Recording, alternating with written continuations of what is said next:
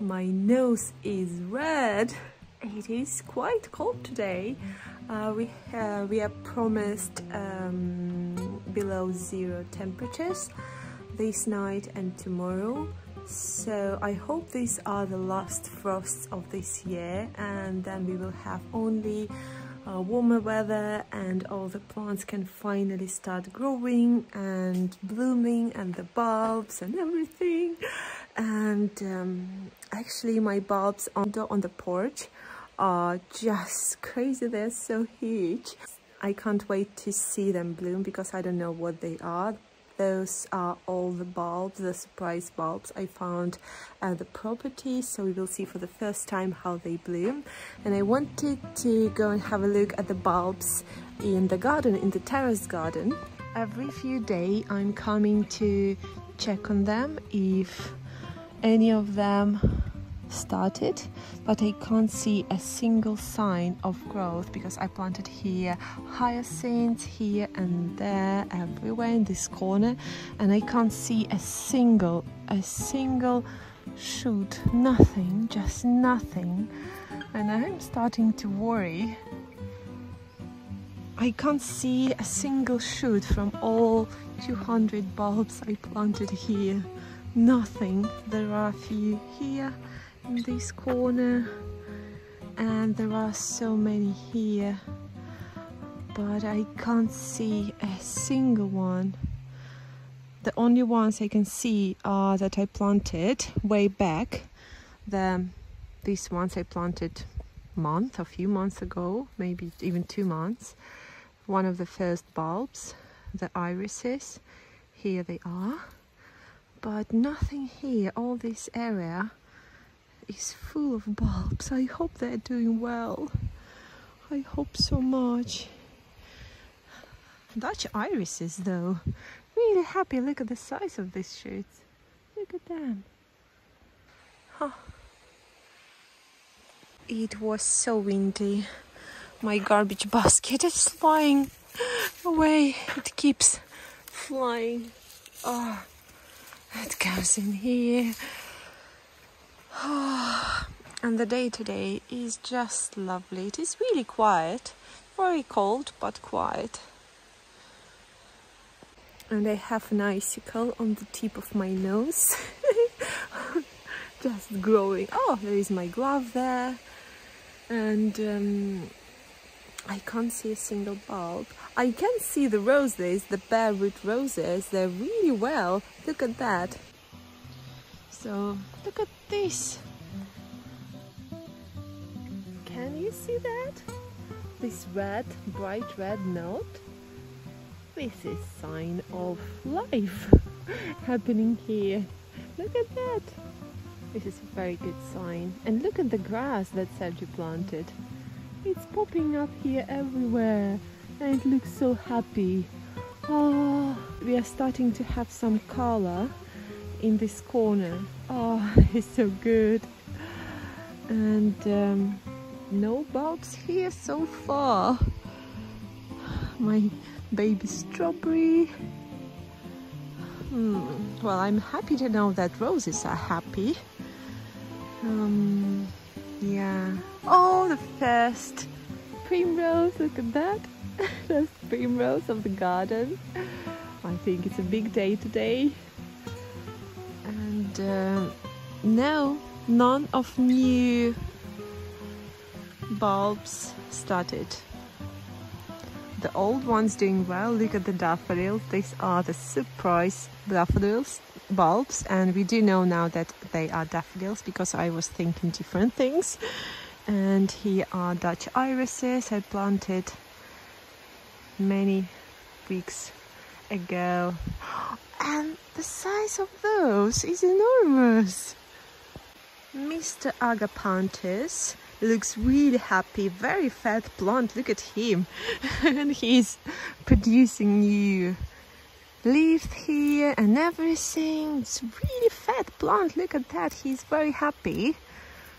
Why I think he's a boy, I don't know. He just looks like a boy. Very fatty one.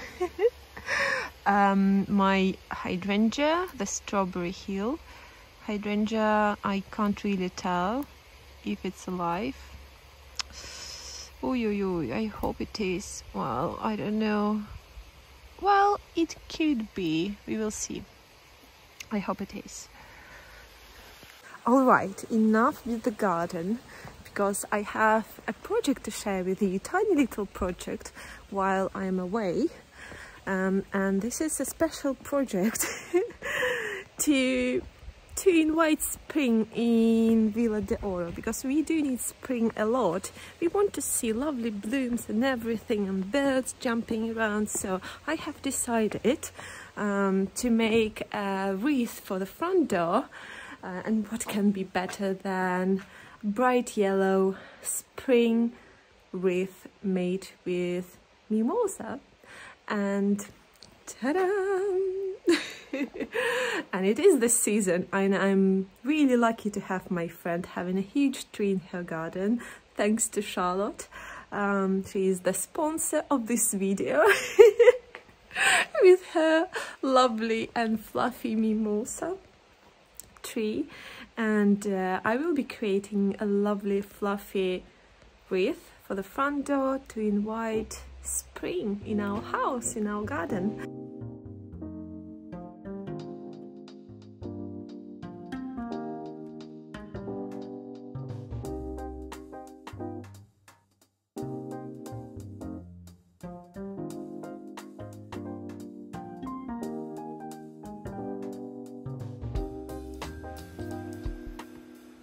Also, as it is San Valentin, very soon, I might use this little figure I got at the charity shop for €2. On my wreath, I can place it somewhere at the bottom. I think it's a nice one. And here are all the things I need for my wreath. This is a very old base I created with just some sticks and vines. I keep using this maybe the second year. And then I have my cicatrices and the foliage, the mimosa, and I'm cleaning the stems to have something like that. So the bottom is clean, and here we have a fluffy part looking like that, which I will be using. So first step is to create many of those, to clean them, and then we can start building the wreath.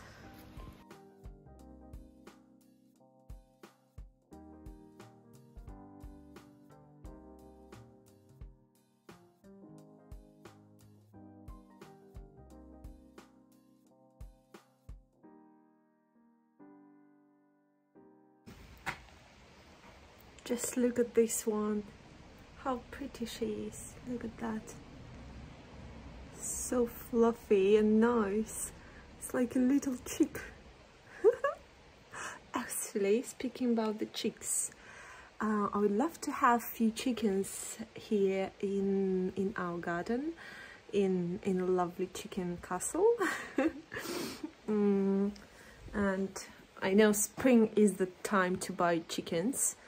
I might not buy the chicks because they're just too fragile. We used to have chickens and chicks at my parents' house. They still buy chicks and chickens every spring, and they grow them, but it's just too it's not complicated, but you have to pay attention to grow them, to nurse them. So I'm not ready for that. I might buy just chickens, just really pretty fluffy ones. Not the cockerel. We don't want cockerel in the house. It's just too noisy, and yeah. Anyway, 3 chickens would be 3 or 4, but not now, because we need to build a castle for them. It's another project. But maybe later in the spring, in April or May, maybe. Pretty they are. So lovely. Oh. Okay, here they go. Now, my base. The base looks like that. It's not perfect. I need to add more wines to that. Oh, I would love to have a glass of hot wine, of mulled wine. Shame we don't have any. That has to go. This is the old thing. Oops, that's good. And I keep one string attached to my wreath all the time, and I reuse the same string until it breaks. And I will start with really fat branch, with a really fat one, and I will start tying it like this one to the wreath, and like that. Oh, this is so beautiful. Oh, it is so nice. All right, so the first one will be going like that, and I simply tie it like that with the string, and then I keep it really tight, and then I add one more like that, maybe smaller. I need smaller one like that. I will put it here.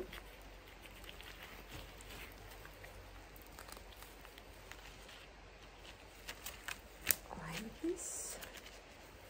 Goes in here, and maybe one more like this one.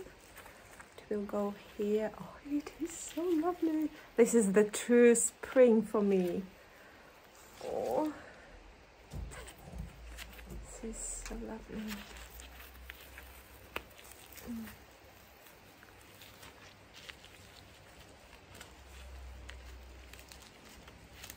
Maybe one more.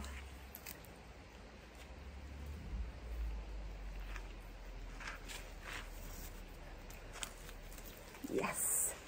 And then I will put, this is too big, and you actually, while you're building your wreath, you see what size you need, and you can choose whatever you like.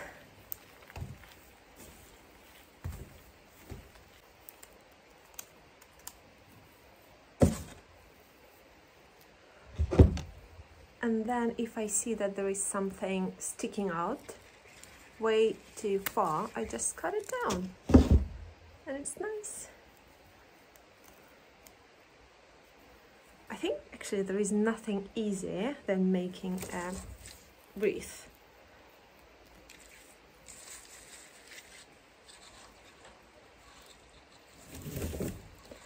And maybe this, the fat one. Oh yes. Oh yes, you can see straight away, look at that. So we have that, and then I got the fat one, and it goes so perfect here, look at that. So the fat one goes in here.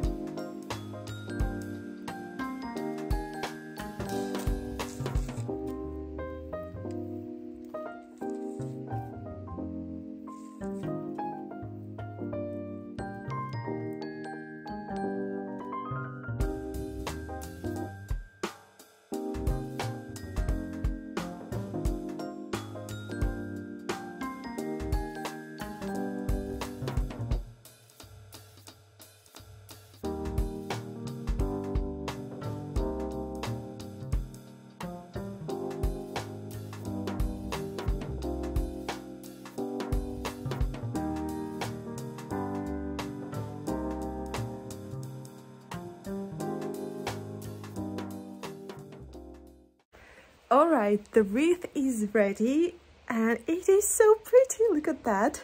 There is only one thing left to do. It is so super fluffy and nice.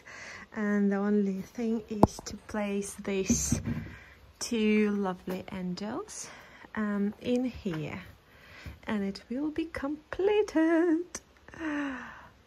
Well, actually, I'm thinking the blue ribbon would be so lovely here, but we don't have any blue ribbons at the house. I might buy some in future, and I can add it. But now I'll place those angels in here.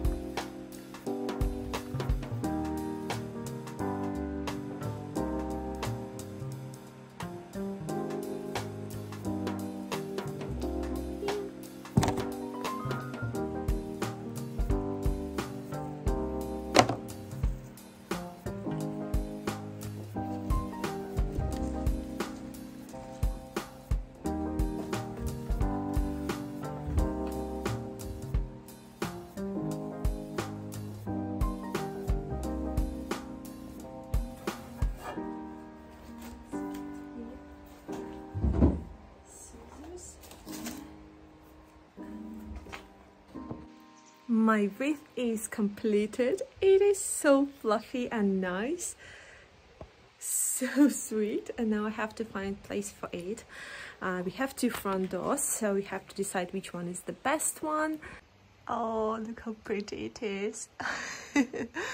I'm so happy I got those at the charity shop.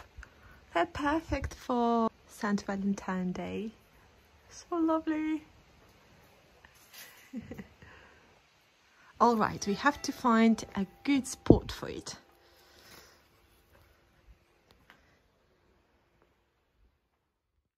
All right, now we have to decide. Is it gonna be this door? We call it the jasmine entrance because we have the jasmine plant here. So is it gonna be the jasmine entrance or the other one? I don't know. This one looks really sad. Well, I think we do need 2 wreaths. Wreath? Is it wreaths? Wreath? 2. Well, we need 2 of them. But for now we have only 1, and this one will be going, I think, here by the jasmine entrance.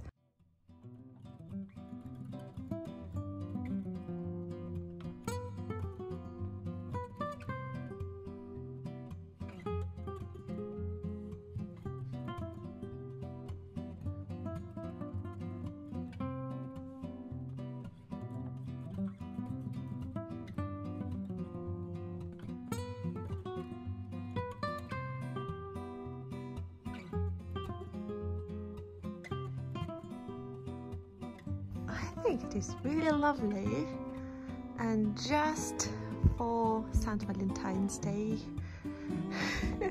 I will center it in a second. But I like the contrast with the door. So good.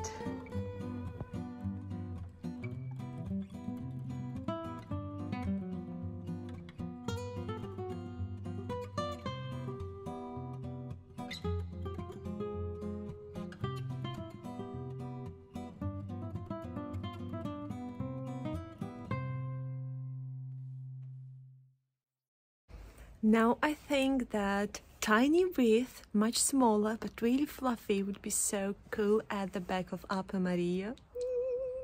Oh my god, shame I don't have more of mimosa. I would definitely make one more wreath for Upper. It would be so nice. But next time, once I'm back, I can do this project.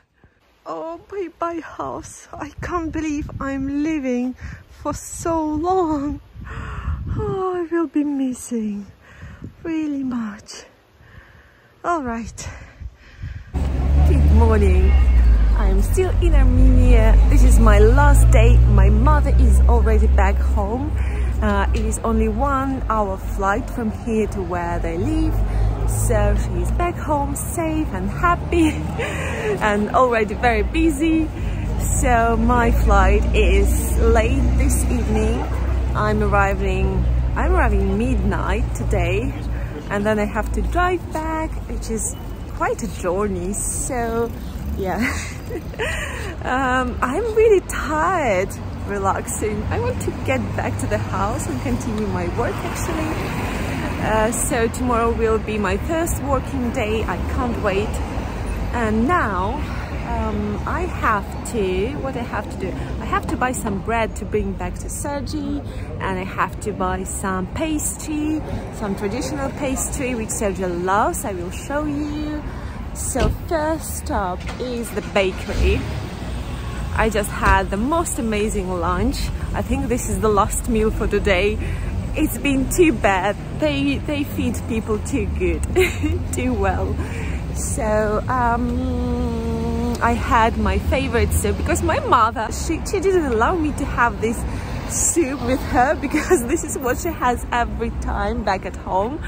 And for me, it's quite rare thing to eat this soup. So today, when I'm on my own, I ordered this soup, the borscht, and I had a good plate with the sour cream. That was delicious.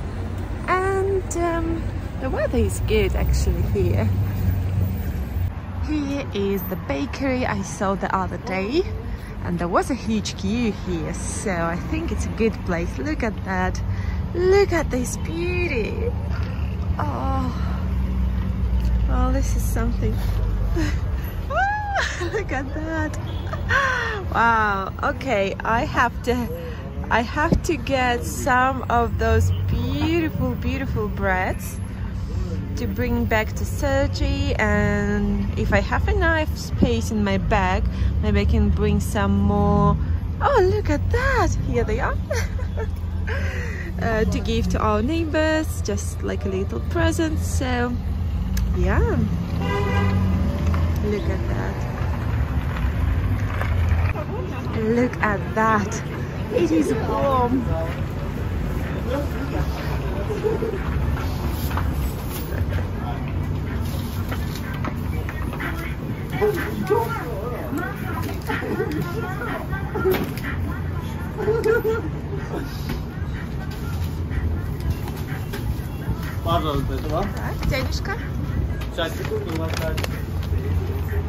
Very funny thing, there are so many dogs in Yerevan.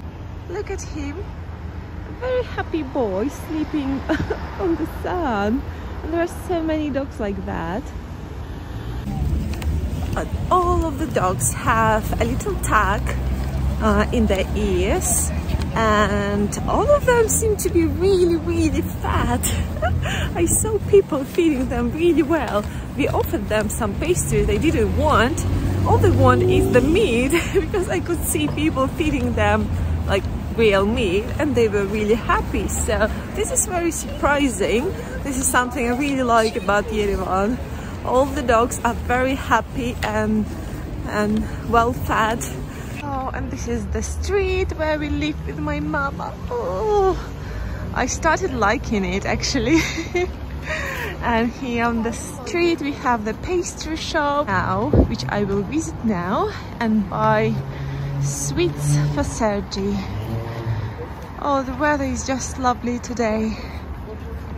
Most of the buildings in Yerevan are built from this type of the stone, and it can be different color tones, but this is the local stone. This is kind of volcanic rock, so this is something really special from here, from this part of the world.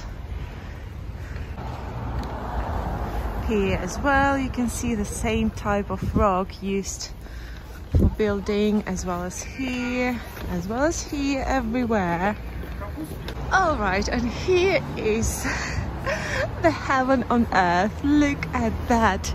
And I can see straight away what I'm gonna buy. I will buy this. And this is the most delicious thing.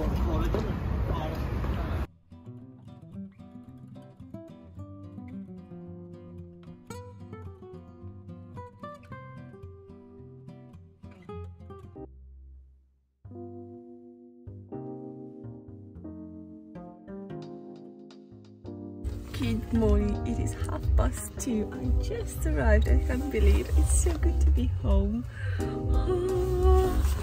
Oh, that was a really tiring flight. It was a big delay, and then I couldn't find my rental car. It was a nightmare. Finally I made it home with a huge delay, but I'm here. And now I have... Oh, Sergi's here! He's coming!